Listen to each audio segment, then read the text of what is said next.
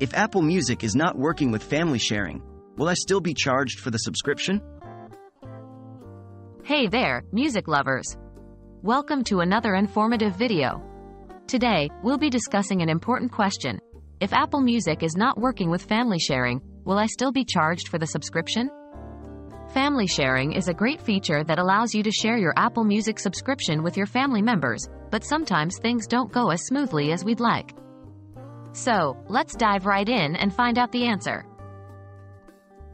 Apple Music and family sharing. First, let's understand what family sharing is all about.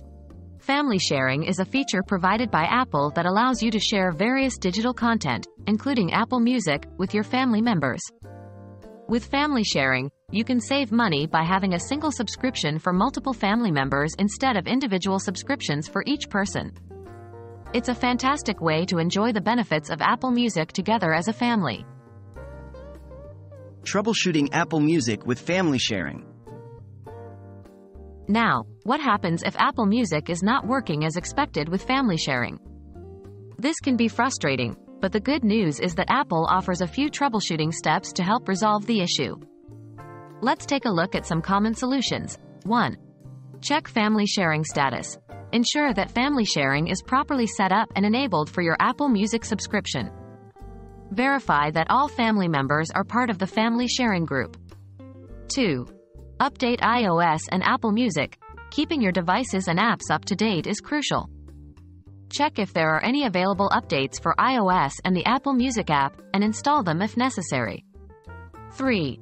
Sign out and sign in again.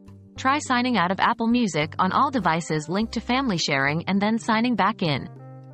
This can refresh the connection and resolve any temporary issues. 4. Contact Apple support. If the issue persists, don't hesitate to reach out to Apple support. They have a team of experts who can provide personalized assistance and guide you through the troubleshooting process. Subscription charges and family sharing issues. Now, let's address the main question. Will I still be charged for the Apple Music subscription if family sharing isn't working? The answer depends on the nature of the issue and the actions you take. If you are unable to resolve the family sharing issue and Apple Music remains inaccessible to your family members, you should not be charged for additional subscriptions. Apple understands that technical problems can occur, and they strive to ensure a fair experience for their users. However, it's essential to note that if the issue lies with a specific family member's device or Apple ID and not with Apple Music or family sharing itself, that individual may still be charged for their personal Apple Music subscription. That's a wrap, folks. We've explored the question of whether you'll be charged for the Apple Music subscription if family sharing isn't working.